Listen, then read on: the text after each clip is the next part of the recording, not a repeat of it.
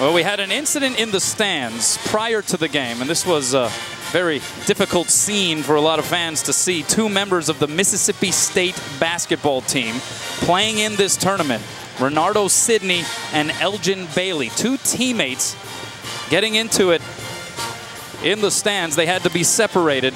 Punches were thrown. And remember, this is a day removed from Renardo Sidney being suspended from the team, missing a game after a similar incident at practice.